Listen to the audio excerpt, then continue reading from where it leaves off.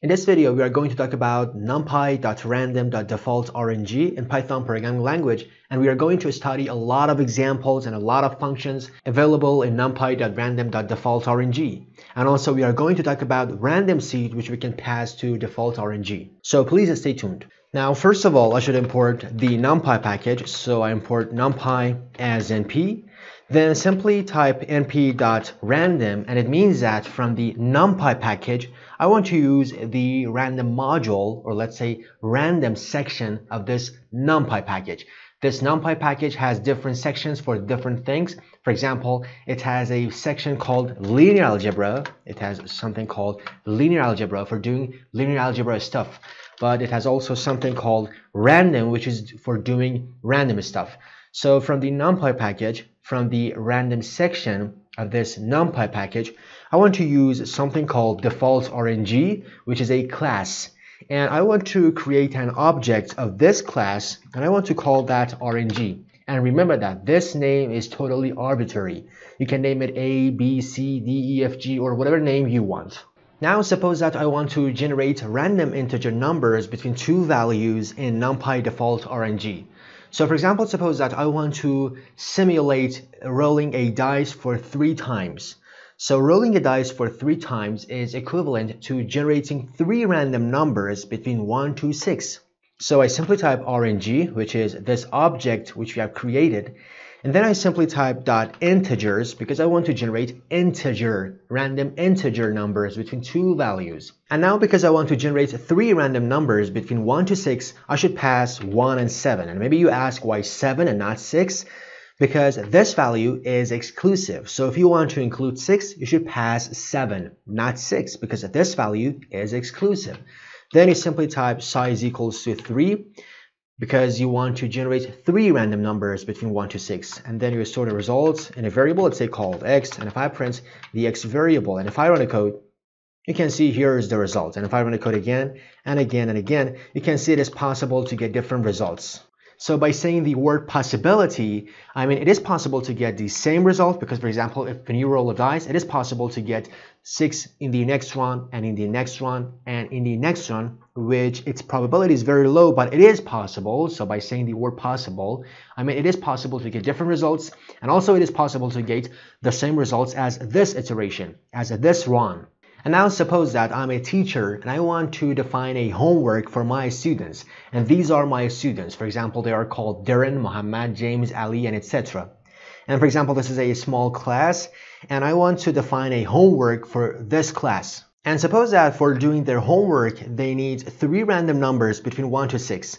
So for example, Darren runs the code and he will get something like this. And for example, Muhammad runs the code and he will get something like this. And for example, James runs the code and he will get something like this, and etc. So as you can see, everyone is going to get different results. Why? Because it's a total random process. And as a teacher, for me, it is very hard to check their homework because everyone is starting their homework with 3 different random numbers, and this is not a thing that I want. And also, for example, suppose that Darren runs the code again, and for example, he gets something like this, and again, for example, suppose that Darren himself runs the code again, and you can see he gets different results.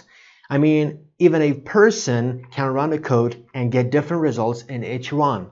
So this is not reproducible, this is not repeatable, this is not consistent, and this is not the thing that we want. We want to make the process more consistent because I, as a teacher, I want to check their homework, and also they want to make the process reproducible so they can reproduce all the results. And in order to handle this process, we can pass an argument called seed to this default RNG. So I simply pass an argument which is called seed. And now if I run the code, you can see I get this, and if I run the code again and again and again, then I'm going to get the same results. Why? Because I've passed the seed to the default RNG. And remember that when you pass a random seed, this is called random seed, when you pass random seed to default RNG, then you are going to get consistent results. You are going to get these results. As long as you pass seed equals to 0 to this default RNG, you are going to get the same results. But remember, for example, if you pass another number, for example, if you pass 1, then you are going to get different results. But as long as you pass seed equals to 1, whenever you run the code, if you run the code for 1,000 times, for infinite times, then you are going to get the same results. Why? Because you've passed the seed equals to 1 to this default RNG. Now, in order to get a better sense of the random seed, suppose that the random process of generating random number as an algorithm. And for example, suppose that this algorithm has an initial value. So as it is obvious, if you pass the same input, you will get the same output. For example, as long as you pass seed equals to 0, for example, you are going to get the same result. But for example, if you change the seed, the random seed, for example, to 42, then you are going to get different results. But remember, as long as you pass the same input, you are going to get the same output. So for example, as long as I pass 42 and I run the code, you can see as long as I pass random seed equals to 42 to default RNG, you can see whenever I run the code, I will get the same results. And also remember that typing the seed keyword is not necessary. You can pass just the number. So if I run the code again and again and again, you can see the result is reproducible. Now let's talk about different functions available in default RNG in the NumPy package. Suppose that I want to generate float random number between 0 and 1. Suppose that, for example, I want to generate 3 random numbers which they are float and they are between 0 and 1. In order to do so, I simply type RNG, which is this variable which we have defined here, this object. So then I simply type .random, and this is a function used for generating float random numbers between 0 and 1, and then I simply pass size equals to 3 because I want to generate 3 random numbers between 1 to 0. And if I print the x variable and if I run the code, you can see here's the output. If I run the code again and again, you can see I'm going to get the same results because I've passed random seed and the result is going to be reproducible. Now let's talk about how to generate float random numbers between A and B, between 2 values. So suppose that I want to generate 3 random numbers, 3 float random numbers between 2 and 5. In order to do so, I simply type RNG, which is that object, and then I simply use the uniform function, and I should pass the lower bound and the upper bound. For example, I want to generate 3 random numbers between 2 and 5, so I simply pass 2 and 5. And because I want to generate 3 random numbers, I should simply pass size equals to 3. And if I store the result in a variable, let's say called x, and then print the x variable, and now if I run the code, you can see here is the result. And if I run the code again and again and again, because I've passed random seed equals to 42, then I'm going to get the same results. So it is reproducible. Now let's talk about how to generate random number from the normal distribution. Suppose that I want to generate 3 random numbers from this normal distribution, which you can see the mean of this normal distribution is 1000 and the standard deviation is 5. So I simply type RNG, which is that object. Then I simply type normal because I want to use the normal distribution, and I should pass location, which is the mean of our normal distribution, which is the mu, or let's say mean of our normal distribution, and the mean is 1000 in this example, and the scale parameter is the standard deviation, which I should pass 5. And because I want to generate 3 random numbers from this normal distribution, I should pass size equals to 3, and then I store the results in a variable, let's say called x, and then I print the x variable. So you can see here is the result, and if I run the code again and again, you can see that it is reproducible, and I'm going to get the same results in each run. And also a very important note that you can pass to the size argument a tuple. For example, now if I pass 3 by 3, it means that I want to create a matrix which is 3 by 3, and all of its elements are from normal distribution, which its mean is 1000, and its standard deviation is 5. And also remember that this note is also valid for previous functions. So for example, if I pass size equals to 3 by 3 for the random function, and if I run the code, you can see I will get a 3 by 3 matrix, which all of its elements are between 0 and 1, and also they are float. And also consider this example. You can see that I'm generating a 3 by 3 matrix, which all of the elements are between 2 and 5, and they are also float. So keep in mind that you can pass the size in this way as well. But now let's talk about the shuffle function. So here we have defined a variable, let's say called x, which is a list of numbers. And suppose that I want to shuffle this list. And by saying shuffle, I mean I want to rearrange these numbers in random order. This is the meaning of shuffle. So I simply type RNG, which is this object, and then I simply use the shuffle function, and I should pass x because I want to shuffle x.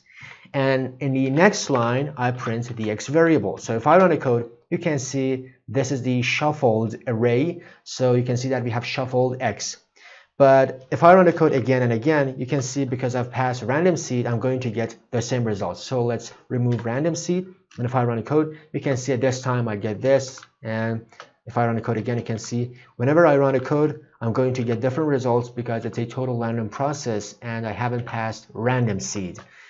But a very important note, the shuffle function doesn't return anything. So because it doesn't return anything, if you store the results of this line in a variable, let's say called y, and here if you print y, you are going to get none. Why? Because this shuffle does all this stuff, quote unquote, in place, and it is not going to return anything. So because it doesn't return anything, because it returns nothing, and you are storing nothing in y. So if you print y, you are going to get none because this function is not going to return anything. But there is another function which is very similar to the shuffle, which is called permutation. So if you use that function, which is called permutation, there is a difference between permutation and shuffle. And one of those differences is the permutation returns something. So the permutation returns the output, and you are storing that output in a variable, let's say called y.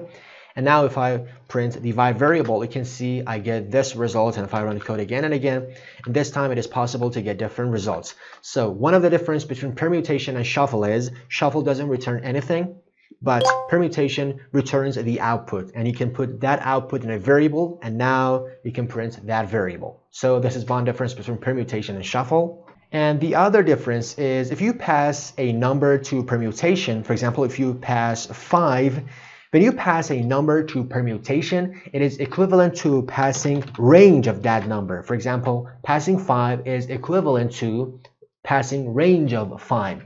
And as you know, range of 5 means 0, 1, 2, 3, 4. So that's it.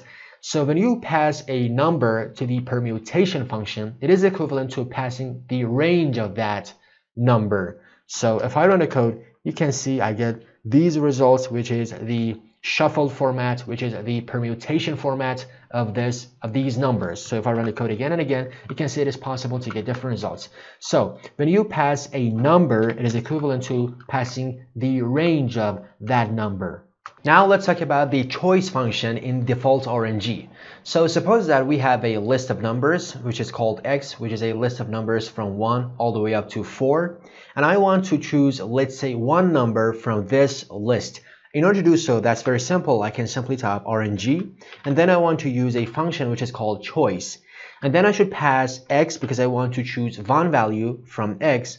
And then I simply pass another argument, which is size. And because I want to choose one value from that list, I simply pass size equals to 1. And then I store the results in a variable, let's say called y. And now if I print the y, so if I run a code, you can see here is the output. And if I run a code again and again, because it's totally random, I'm going to get different results. It is possible to get different results in each run. And now suppose that I want to generate 3 random numbers from this list. So I want to choose 3 random numbers from this list. So I simply pass size equals to 3. And if I run a code, you can see here is the output. But as you can see, there are some repetitions in the output. And this is called sampling with replacement.